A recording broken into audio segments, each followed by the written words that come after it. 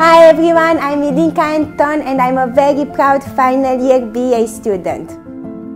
During my first internship, I've been working as a F&B trainee in Ameron, is a 4-star hotel in Lucerne, Switzerland, and I can proudly affirm that I worked my way up.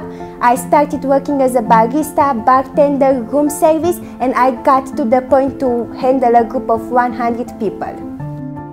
Hola, I'm Miruna Anton and I'm 21 years old. I'm coming from Romania and I'm a BA final year student.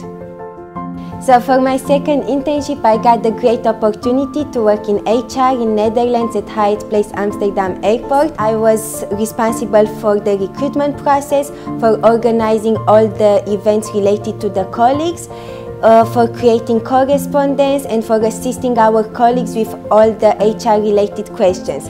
Honestly speaking, it was the time of my life. I really enjoyed it since I'm really passionate about working with people and the HR main task is working with people, so I loved it.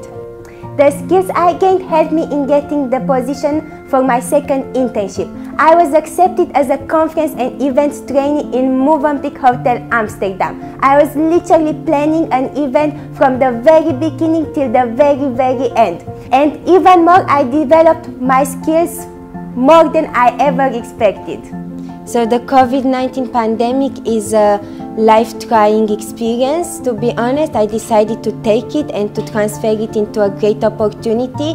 What I did, I learned a new language, I focused on myself and just tried to make the best out of any situations.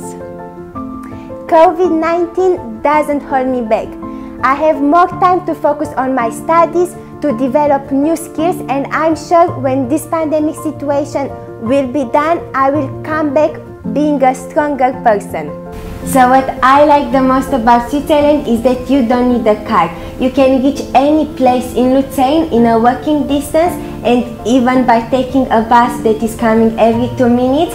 And if you reach the train station, you can take a train not only all over Switzerland but all over Europe. And BHMS campus is literally in the middle of nature. You have mountains, you have rivers, lakes, it's literally living on a postcard.